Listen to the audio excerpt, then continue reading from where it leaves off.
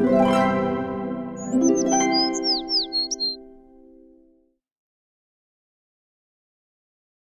little skeletons, it's Disney Queen Skelly here, and as I told you, the two fun fact videos that we're doing for today are separated because for Snow White and the Seven Dwarfs, it's gonna be a long one. Alright guys, so enjoy these endless fun facts on Snow White and the Seven Dwarfs.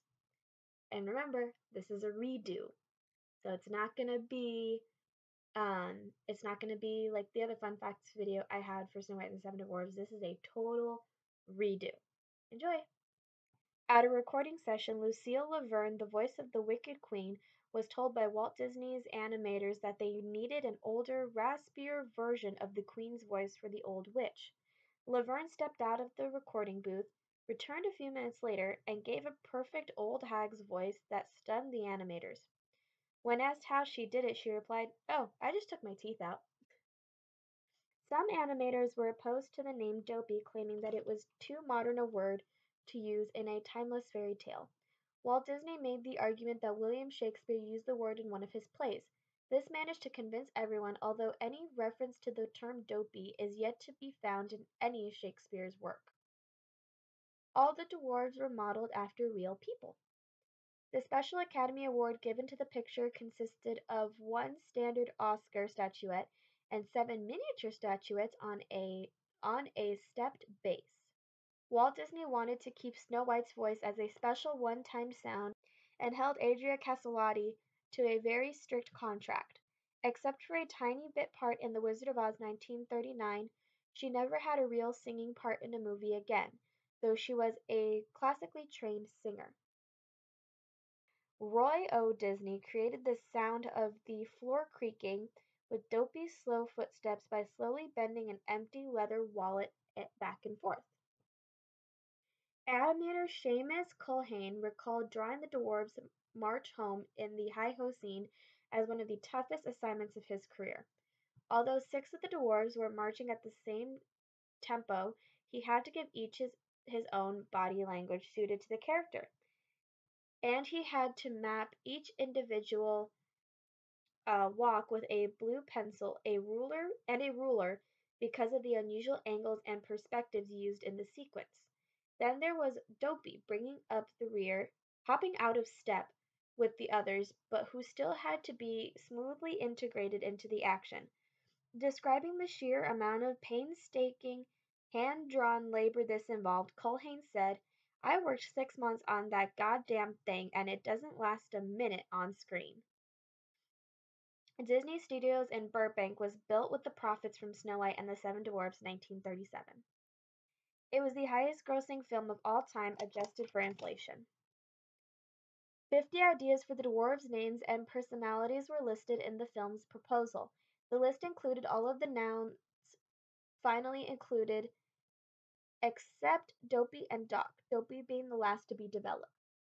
Some of the dwarves were awful. He steals and drinks and is very dirty. Biggie Wiggy or Big O Ego, Blabby, Deefy, Dirty, Gabby, Gaspy, Gloomy, Hoppy Jumpy, Hotsy, Jaunty, Nifty, and Shifty. Sneezy was a last-minute replacement for Deefy.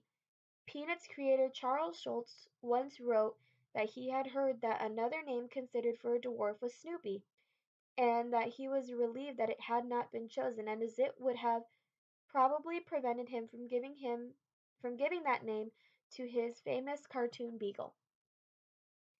It was the first of many Walt Disney films to have its premiere engagement at New York City's Radio City Music Hall. At the end of the film's initial engagement, all the velvet seat upholstery had to be replaced. It seems that young children were so frightened by the sequence of Snow White lost in the forest that they wet their pants and consequently the seats at each and every showing of the film. These are scenes that were planned but never fully animated. The queen holds the prince in a dungeon and uses her magic to make skeletons dance for his amusement. Fantasy sequence accompanying Someday My Prince Will Come, in which Snow White imagines herself dancing with her prince in the clouds beneath a sea of stars. Dwarves building Snow White a bed with help from woodland creatures, can be seen during the Disney's Golden Anniversary of Snow White and the Seven Dwarfs special. The song Music in Your Soup, where the dwarves sing about the soup that Snow White had just made them, can be seen during the Disney's Golden Anniversary of Snow White and the Seven Dwarfs special. The song can be heard on the soundtrack. A musical number, You're Never Too Old to Be Young, featuring the dwarves. It was pre-recorded but never animated, can be heard on the soundtrack as a demo. When the movie was released, it was generally accepted that the correct plural form of dwarf was dwarf, spelled with FS. J.R.R. Tolkien's The Hobbit, published a year earlier, and later Lord of the Rings, gradually popularized that uncommon variant dwarves, spelled VES, so that the dwarfs in the movie are today often erroneously referred to as dwarves, VES, and the title even given as Snow White and the Seven Dwarfs, VES. It held the title of highest grossing film ever for exactly 1 year, after which it was knocked out of the top spot by Gone with the Wind 1939. To keep the animators' minds working, Walt Disney instituted his $5 a gag policy. One notable example of this policy is when Ward Kimball suggested that the dwarves' noses should pop one by one over the footboards while they were peeking at Snow White. Snow White is the youngest Disney princess at the age of 14. Hidden Mickey, formed by 3 stones on the wall behind the Queen as she strides down the basement to perform her spell. Publicity material relates that production employed 32 animators, 102 assistants, 167 in-betweeners, 20 layout artists, 25 artists doing watercolor backgrounds, 65 effects animators, and 158 female inkers and painters. 2 million illustrations were made using 1,500 shades of paint. Convinced that it would fail, the Hollywood film industry labeled the film Walt Disney's Folly. The first full-length animated feature film to come out of the United States.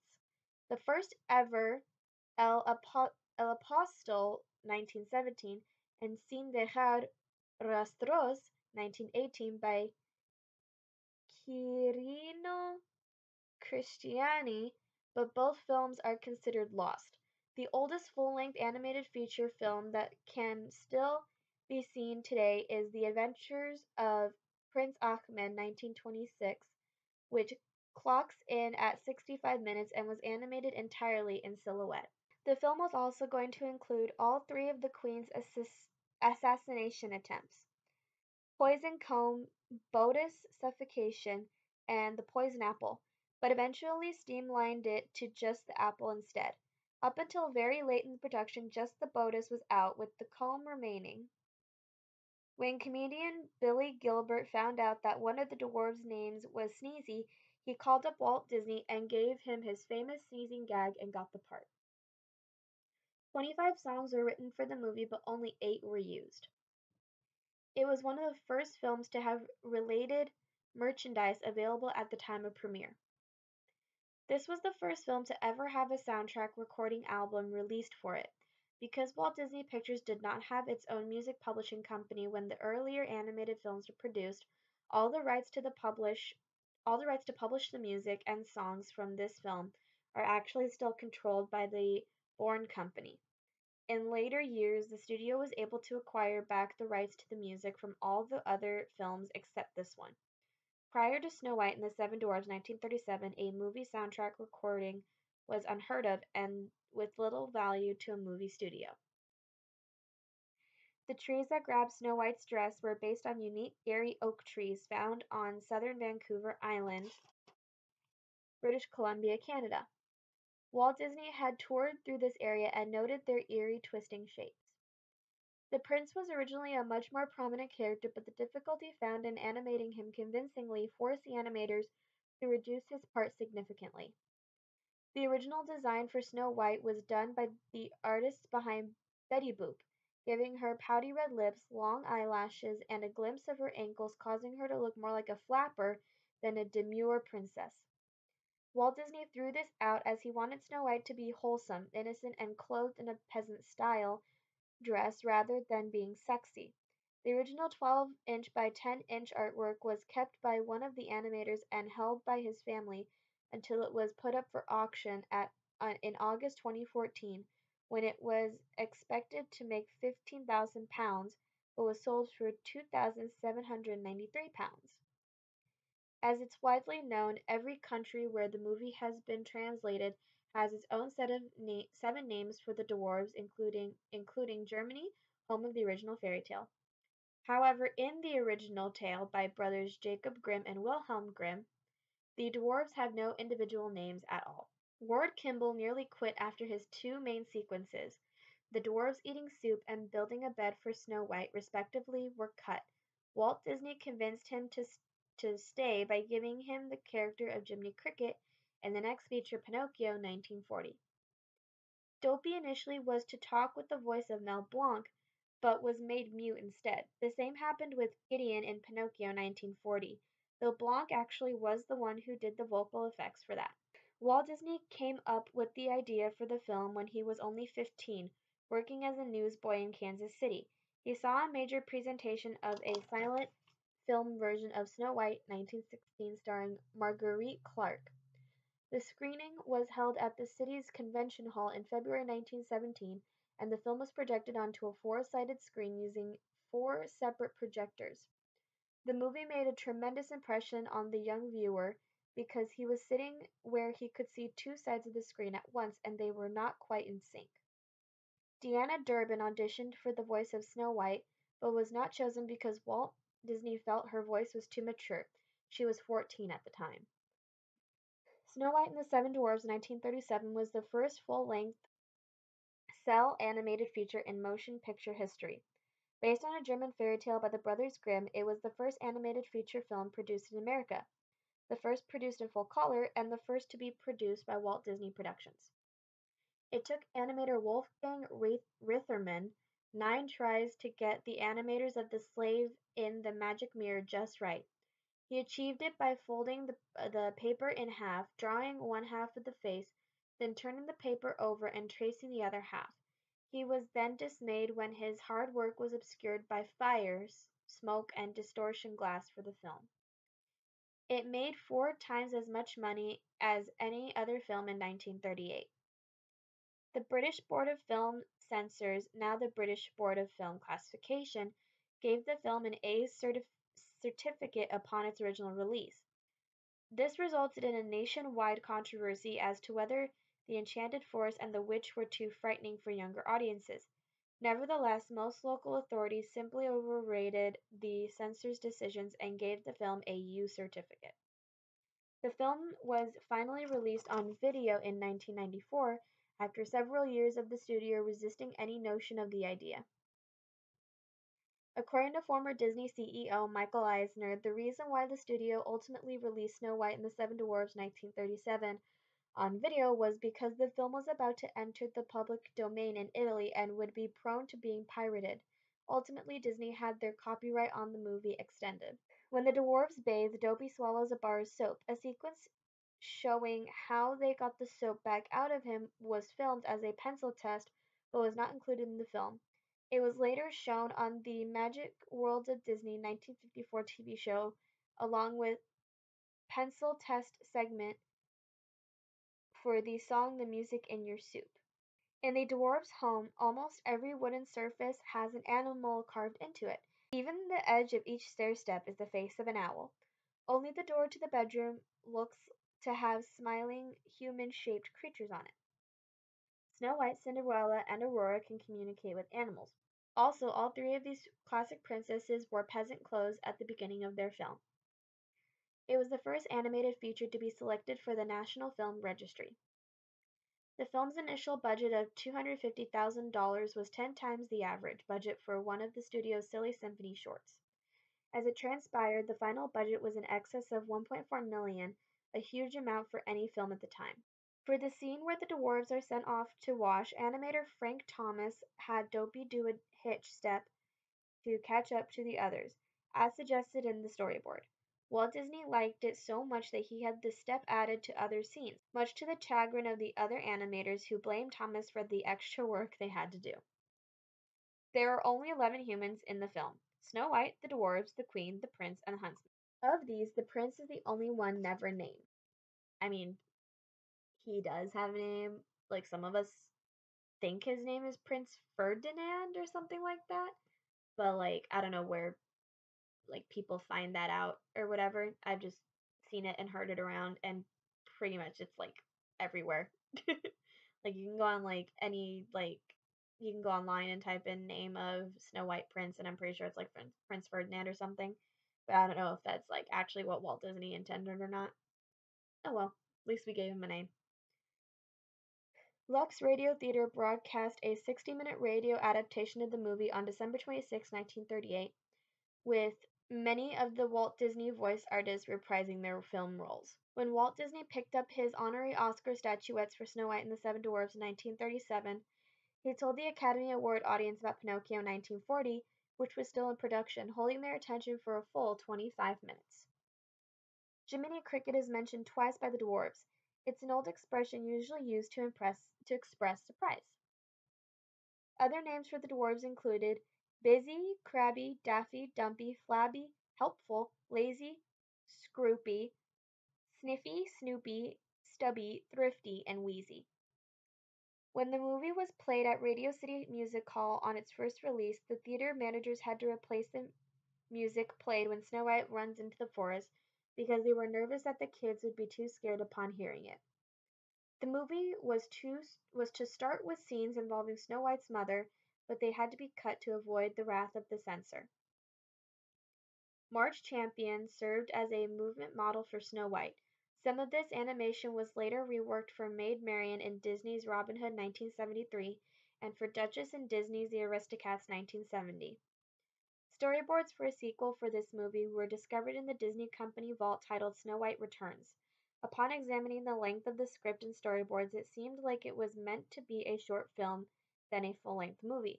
It was also meant to include revised versions of the soap and bed building scenes that were excluded from the movie itself. The real reason for why this sequel never went further than pre-production is anyone's guess.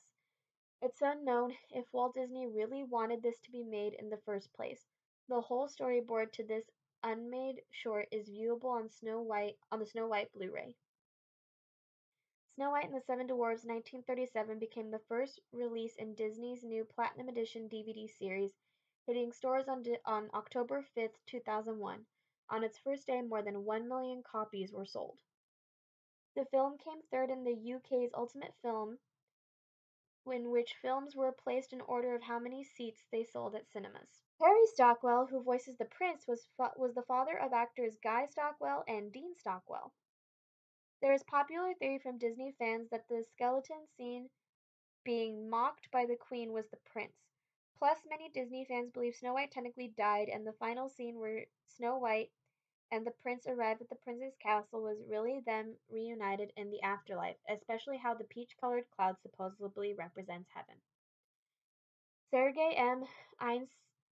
Eisenstein, director of Battleship Potemkin 1925, called it the greatest film ever made. To avoid depicting the Seven Dwarfs killing Queen Grimhild, the film depicts her death as caused by a random lightning bolt. June 2008. Ranked number 1 on the American Film Institute's list of 10 greatest films in the genre animation. One of the only 2 personally produced Walt Disney feature-length animated films not to carry the screen credit Walt Disney Presents. Instead, the first credit reads a Walt Disney feature production since it was Disney's first feature-length film. The other personally produced Disney film not to say Walt Disney Presents was Fantasia 1940, which in its roadshow release contained no written credits at all except for the intermission card, and in its general release contained only the title Fantasia in its opening credits. At the beginning of the movie, when the evil queen is walking toward her mirror, you see that the surrounding symbols around the mirror are actually the different horoscope symbols. According to the audio commentary on the 2009 Diamond Edition Blu-ray DVD, Snow White's quote to the doves of "won't of want to know a secret, promise not to tell" would later be used in the Beatles' 1963 song "Do You Want to Know a Secret?" The opening credits feature an acknowledgement virtually unique in Hollywood features of the 1930s. My sincere appreciation to the members of my staff whose loyalty and creative endeavor made possible this production. Walt Disney's Snow White, America's first animated feature, was the biggest gamble of Disney's career, and its fortunes would either make or break the studio. Disney employees worked countless hours of uncompensated overtime to see it through. Industry skeptics called it Disney's folly, but instead it became one of the biggest box office hits before World War II. Ironically, in January 1938 interview, Disney lamented that he and his staff had learned so much from making Snow White. "I wish I could yank it back and do it all over again." It was considered to be one of 15 films that changed American cinema. The Seven Dwarfs would later appear in an educational short film, The Winged Scourge, 1943. In the original outline for the film, Queen Grimhild was depicted as wanting to marry the teenage prince herself. Her murderous rage was caused by his rejection of her marriage proposal, and there were scenes revealing that she has killed other princes who crossed her path. These plot lines were eventually rejected. With the exception of Dopey, none of the dwarves refer to any of the others by name. Dancer March Champion, whose movements as a dancer were rotoscoped to be used as a guide for Snow White, married and divorced one of the Disney animators on the film, Art Babbitt. She later married, danced, and acted on film and stage with famed choreographer and director Gower Champion. Queen Grimhild's main goal is to remain the fairest woman in the land, and not be replaced by a younger beauty. In the course of the desperate pursuit of this goal, Grimhild transforms herself into an old and ugly woman, destroying her own beauty rather than that of Snow White. During the production phase of the film, Grim Natwick and Norm Ferguson were tasked with refining the design and overall visual appearance of Queen Grimhild and Snow White. For the Queen, they studied the faces of several beauties of the era. Among the ones cited as visual inspiration in various sources were Gail Sendergaard, 1899 to 1985, Marlene Pitrich, 1901 to 1992, Joan Crawford, 1904 to 1977, and Greta Garbo, 1905 to 1990. For the Queen clothes, they mostly used a preserved medieval statue of Utta von Ballenstedt, circa 1000 to 1046, a German aristocrat most famous for her striking visual depiction in the Naumburg Cathedral. No rotoscoping was used for the depiction of Queen Grimhild, as the animators preferred drawing the Queen over Snow White and devoted more attention to her depiction. The animators found that she was more real and complex as a woman, more erotic, and driven to desperate acts by her magic mirror. Particular attention was paid to her lovely cruel mouth and eyes, and to her graceful movements. Snow White does not once interact with the prince. This makes her the only Disney princess who does not talk to her love interest. While trying to settle on a characterization, Queen Grimhild, Walt Disney started envisioning her as a mixture of Lady Macbeth and the Big Bad Wolf.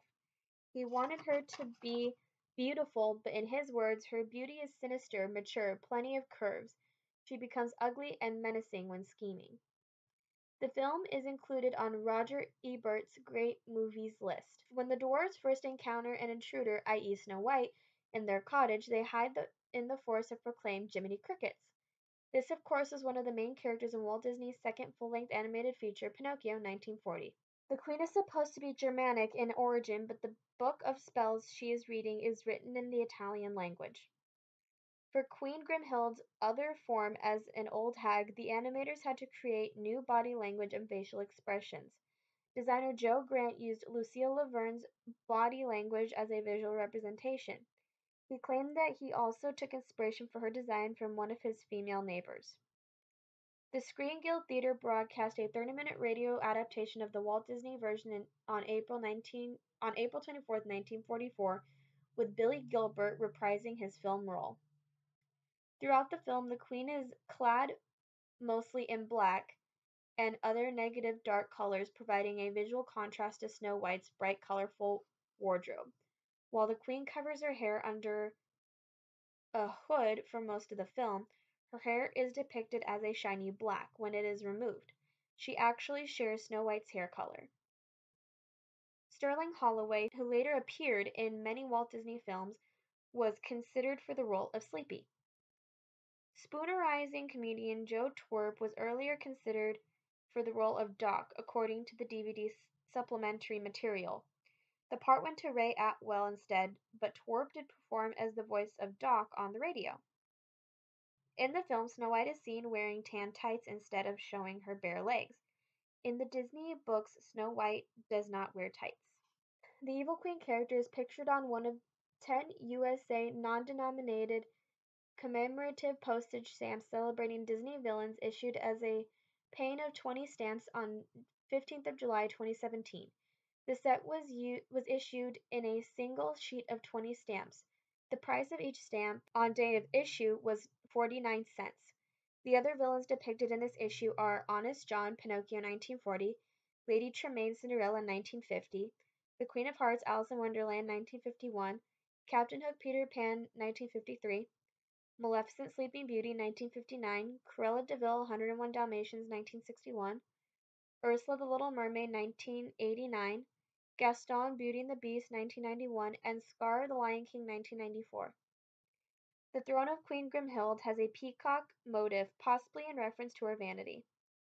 According to BoxOfficeMojo.com, if adjusted for inflation, it is the 10th highest grossing film of all time in the US and the highest among films not nominated for Best Picture of the Academy Awards.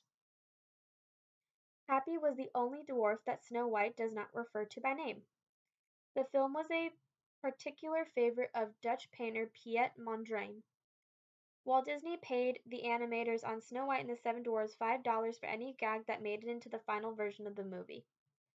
Queen Grimhild was the first major character to ever die in a Disney film, and the screenwriters struggled with how to depict her death. They rejected the death scene in the original story outright, as the original story had Snow White killing her stepmother by using torture. They felt that it would ruin Snow White's image as a good girl. There is a planned Disney sequel about Snow White's sister, Rose Red. It was included among the 1001 movies you must see before you die, edited by Steven Schneider. All of the dwarves have dark eye color except for Dopey. His eyes are light blue. The design of the character Queen Grimhild is credited to Walt Disney and Joe Grant, while the one responsible for animating the character was Art Babbitt. It was included among the American Film Institute's 1998 list at the top 100 greatest American movies. Queen Grimhild wears high-heeled pumps in her youthful form and gray slippers in her aged form. Disney announced that a live-action adaptation was in the works on October 31st, 2016. Susanna Foster and Betty Janes auditioned for the voice of Snow White.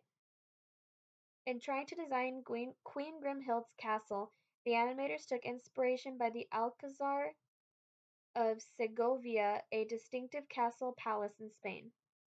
Alan Jones, Douglas MacPhail, Dennis Morgan, and Felix Knight auditioned for the role of the prince. In 1937, Shirley Temple represented Walt Disney with 7 mini Oscars representing the Snow White and the Dwarfs respectively. Happy is the only one of the 7 dwarves who has white eyebrows. All the rest have black eyebrows. Despite his name, Sneezy only sneezes 4 times throughout the movie, not counting the 2 that are stifled. Even though Snow White is the youngest Disney princess, she is actually the oldest in the Disney franchise by film, as she was the original Disney princess, with Cinderella and Aurora not making their debuts until the 1950s. This film and Star Wars IV: A New Hope, which was re-released nearly 40 years later, were both thought to be a flop, but ironically both films did well in the box office and each became considered the biggest success of Walt Disney and George Lucas respectively. Both films also won Oscars as well. Doc is the only one of the seven dwarves who wears spectacles. In the original film from 1915, the Queen and the Witch were actually two separate characters. The running gag of Sleepy being bothered by a fly was originally going to culminate in Sleepy trapping the fly in Snow White's now empty coffin. Frida van Hessen, the Dutch singing voice of Snow White, was forced into hiding during World War II and survived the Holocaust. She wrote a book about her life, Life in the Shadow of the Swastika. Queen Grimhild wears a purple gown and black cloak in her regular form. Following her transformation, she starts using a black robe instead. Walt Disney was inspired to make this the first feature film for the studio based on remembering how he felt when he seen a silent short film version of Snow White when he was young and wanted to give other children and audiences in general some sense of wonder. This film was selected into the National Film Registry in 1989, the first year of introductions, for being culturally, historically, or aesthetically significant. It was the only full-length Disney animated film until The Black Cauldron in 1985 to have completed scenes cut prior to release. Dopey is the only one of the seven dwarves who does not have a beard. It was Walt Disney Animation Studios' first feature film and only one of the 1930s. A love model was used for animators to help them give Snow White a more realistic look. This worked so well that the live models were brought in for animated features from then on. Many even were given costumes and acted out scenes to help with the drawing process. In the film's 1992 UK release in cinemas, the film was distributed by Warner Brothers. However, feature from the mid-90s would be fully released through Disney or its subsidiary company Buena Vista Home Entertainment. And finally, Snow White seemingly being killed at the end only to turn out to be alive has gone on to be used in many other Disney and non-Disney films, so much so that the name of the cliche has been called the Disney death. And those are your fun facts for Snow White and the Seven Dwarfs. Thank you guys so much for sticking through this. I'm so sorry it's as long as it is, but remember, this is a redo. So I hope you guys enjoy these fun facts much more than you enjoy the other ones, or just as much, or not at all. I'll see you guys in the next fun facts video. Love you, little skeletons. See you in a bit.